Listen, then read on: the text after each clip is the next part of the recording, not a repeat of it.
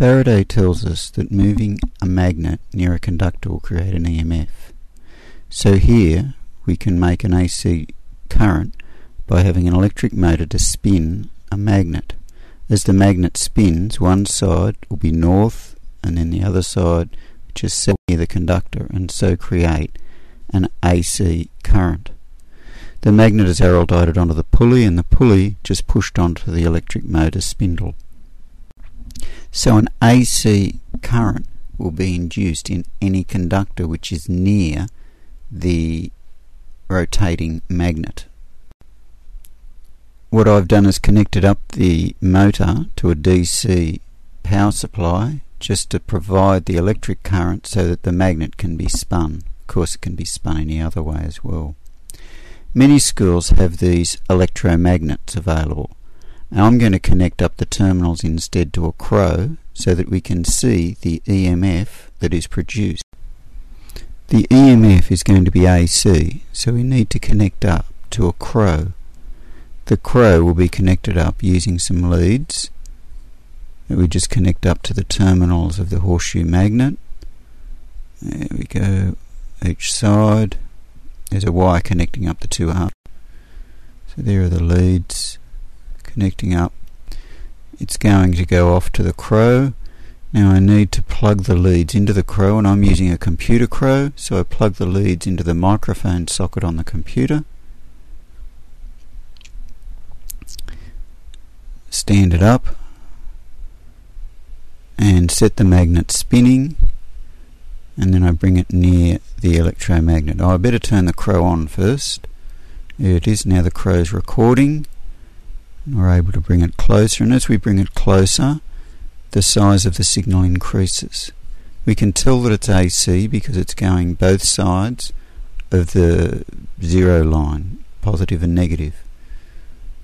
So as we go closer and further away, we get a change in the amplitude of the signal. We can also turn it around and spin it the other way. We get a different shape of signal, but it's still basically an AC signal.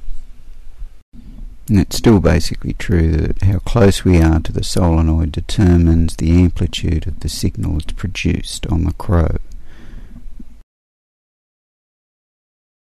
Well, what if you don't have one of these electromagnets to act as your solenoid? Well, many schools will, instead of having one of these horseshoe electromagnets, have one of these solenoids with an iron core that goes in the middle. So you can take the iron core, make sure that it's put inside the coil, and connect it up to the crow in exactly the same way. On this occasion, we'll bring the spinning electromagnet right up close to that iron core in the middle. So the rotating magnetic field, here it is, we turn the magnet on and bring it in close, and the rotating magnetic field produces an AC signal once again in the solenoid. As we bring it close or further away, that determines the amplitude of the AC signal that's produced. This time the direction of the magnetic field rotation becomes more important. If we spin it this way, the solenoid, an iron bar, is not really seeing much of a changing magnetic field, so we need to do it this way so that it's rotating along the same direction as the axis of the solenoid, along that direction. What if you haven't got one of these solenoids? Well, all it is just a coil of copper wire. So here we could try it even without the iron bar in it, just a coil of copper wire. And so when we spin the magnet near that coil of copper wire, near the solenoid, we still get an AC signal.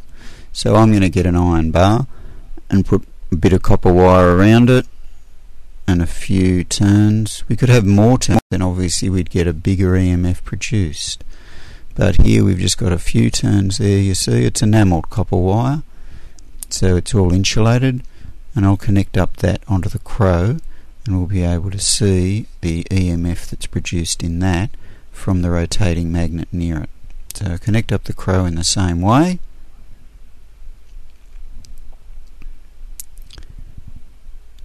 Set the magnet to spin near the solenoid. Once again we get a signal. It's a different signal Not as big either, but still it works. All we need to do is spin the magnet near a coil of wire and we get an AC signal being produced.